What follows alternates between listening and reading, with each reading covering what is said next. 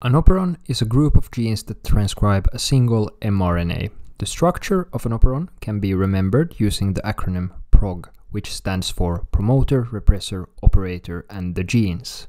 At the very end of this structure, there is a termination sequence which terminates transcription.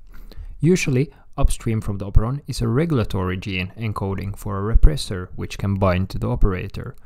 RNA polymerase is responsible for transcribing the genes of the operon. So let us take a closer look at these individual parts. First, the promoter is where the RNA polymerase binds to initiate transcription of the genes. The operator can be thought of as a stoplight that either allows or prevents transcription of the genes by RNA polymerase. This depends on if the repressor is bound to the operator or not.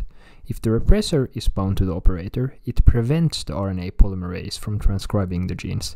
If, on the other hand, the repressor is not bound to the operator, it allows the RNA polymerase to transcribe the genes.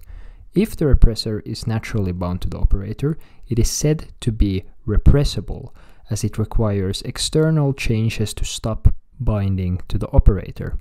If the repressor naturally remains unbound, it is said to be inducible, as it requires external changes to start binding to the operator.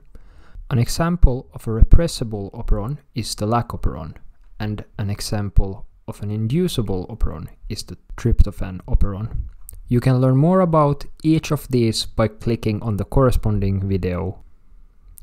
Until next time.